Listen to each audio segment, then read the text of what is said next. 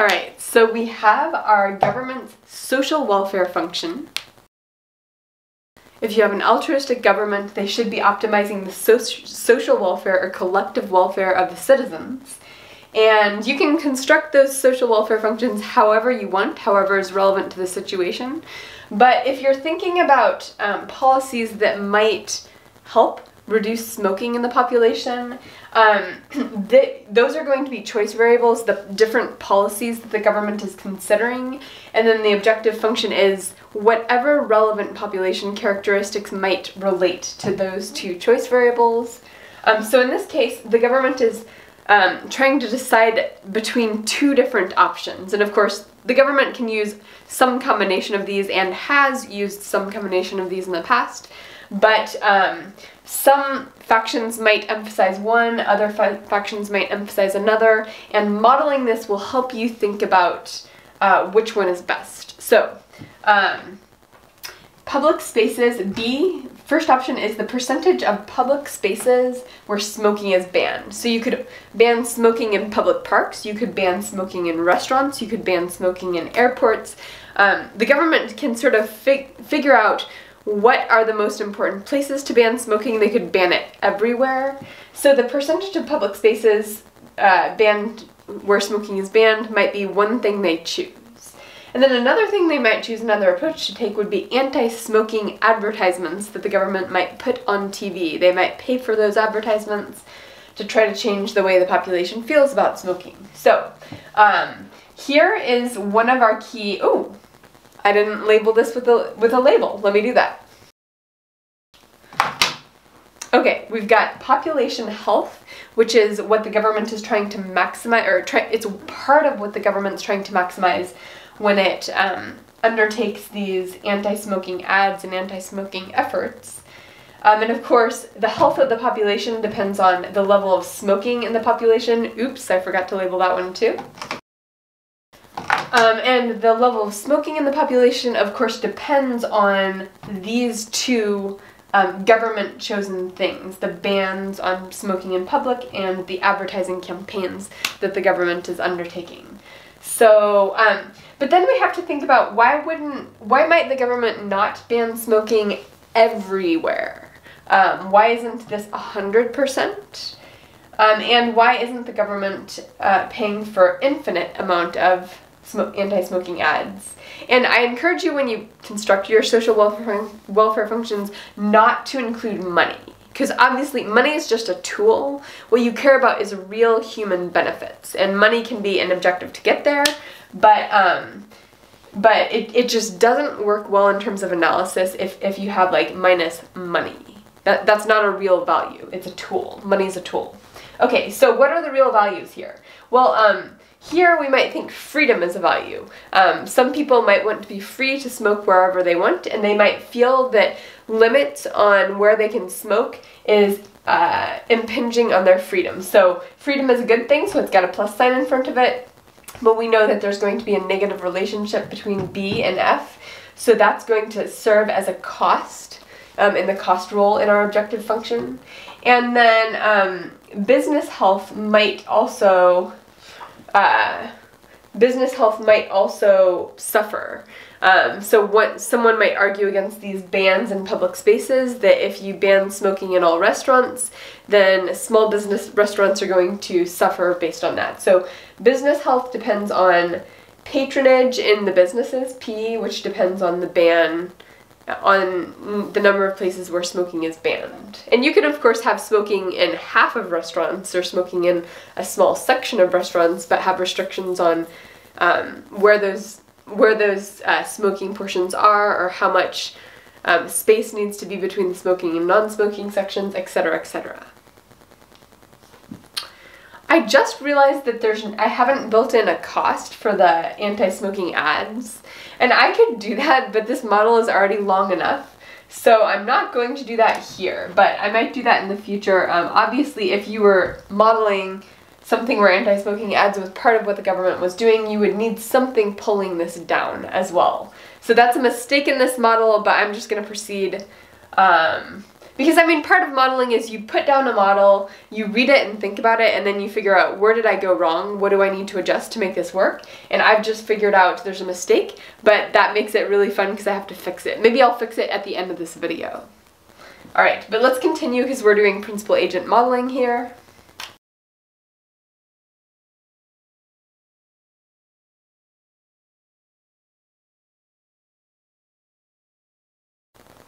Alright, so here we have the citizens optimization problem, where the citizen is trying to decide how much they smoke. So I've let this be S sub I, and of course smoking in the population is going to be the summation of every individual's S sub I, so all of the S sub I's in the population. And we can build in variance in the population into this model, and maybe let's do that in a second because it's really fun.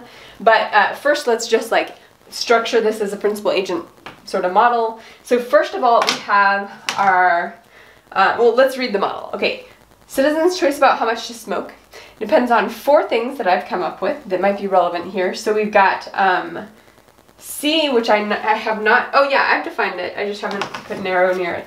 Okay, C is the coolness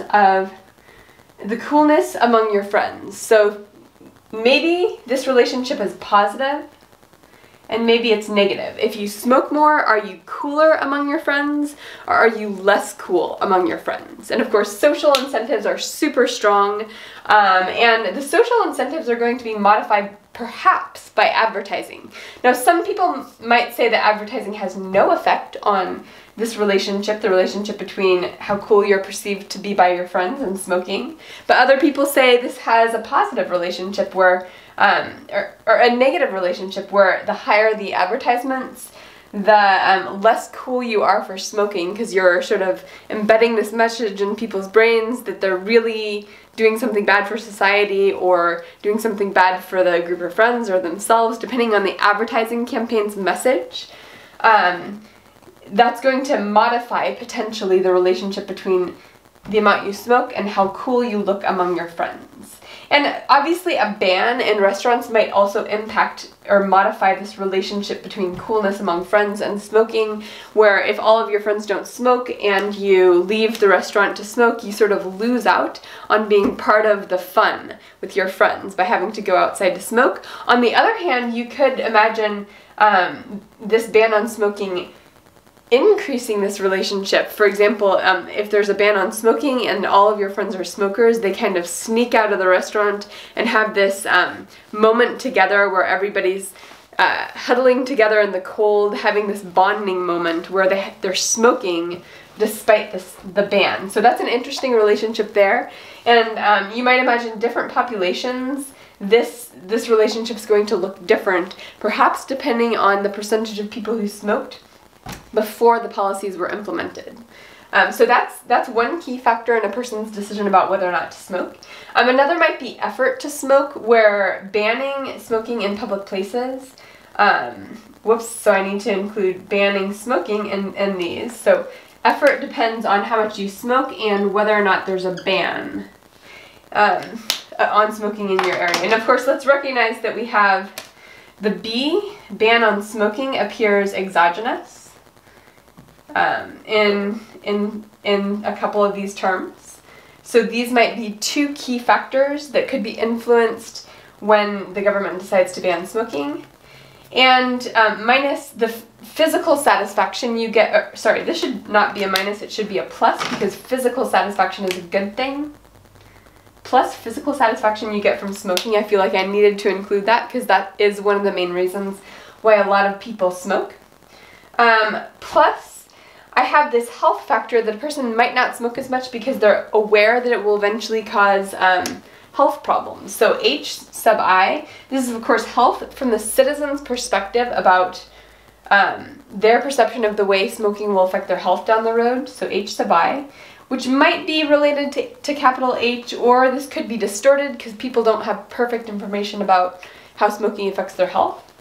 and that depends on how much you smoke. But of course we have this importance weight. So beta, I often use beta as an importance weight to sort of weight how heavily does this factor weigh into someone's decision making. And if people don't really think about health, that's way far in the future, it's just not relevant, then beta might be naturally really low. And of course, why do you advertise on TV? You might want to increase the salience of the health factors on people's decision making. So if you show gory pictures of people getting lung cancer and dying from lung cancer on TV in your advertising campaign, maybe that might make this health factor more salient when people are deciding how much to smoke. So A, of course, is a choice variable for the government, but exogenous in the agent's problem, and in the citizen's problem here. So here we have the setup for our principal-agent models. Let's connect these because it's fun to do that. Well, you know that A appears twice in any case. So we've set up the first part of our principal-agent connections. Choice variables for the principal are exogenous in the agent's problem. Now we need to solve the agent's problem to see if the solution appears anywhere in the government's optimization problem. So we have the solution to our optimization problem is the optimal amount of smoking to do for person number I as a function of the degree of the ban on smoking in public spaces, and as a function of the advertising that the government has decided to put forth on TV or elsewhere. Now, do we see this anywhere up in the principal's problem? Yes, we do. As a matter of fact, health depends on smoking, and smoking is a function of the ban on smoking and advertising. So this is the S star for every single individual citizen in the country, and this S might be equal to like the summation. So the big S that the government cares about optimizing in terms of reducing smoking to improve health is just a summation of all of the S's for every individual decision. So we've got this up here. Let's connect those. And we've completed our principal agent modeling process, which is super fun. And now I'm tempted to start some analysis here. So, well, okay, this is probably for another video, but I just want to point out that it's really fun when you start thinking about comparing these policies to think about which ones are going to have the strongest elasticities. Because if you're someone who thinks advertising campaigns are useless, you're going to argue that this relationship, the elasticity of smoking with respect to advertisement is almost zero, that it's just not going to have an effect. And you can use the citizen's model to think through why that might be. You might come down here and say, okay, wait, the coolness you experience among your friends doesn't really depend on TV advertisements. Like, if this elasticity is almost zero, then probably this elasticity is almost zero, which is an argument that it's not an effective policy.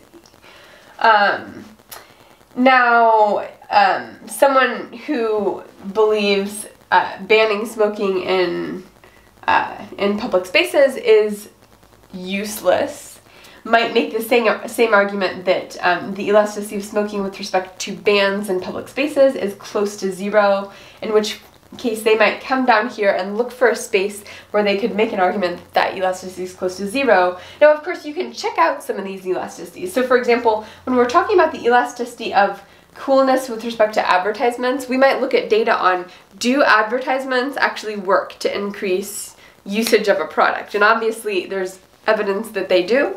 There's empirical evidence that they do, which might go one way, but you could look at other empirical evidence that says, yes, advertisements work, but not for government public health campaigns. So that would be another argument about an elasticity in these models. And really, when you're thinking about modeling, you're trying to figure out what are the important elasticities in these problems, and how big of an effect will different policies have at improving the social welfare. And of course we know that there's going to be importance weights that people place on these too. Some people place a really heavy importance weight on freedom. Other people don't place as heavy a weight on that. Some people place a really high importance weight on population health. Other people don't so much. So people obviously have different social welfare functions from each other.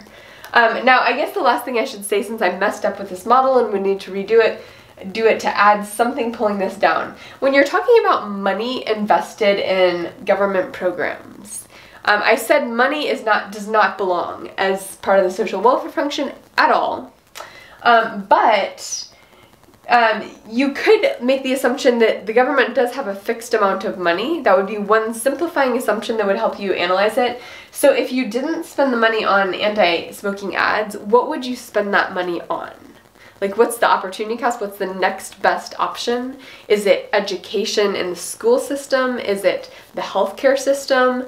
And then you would add a term that captured that. So you're really weighing important things like healthcare and education against a smoking campaign that's trying to reduce smoking in the population.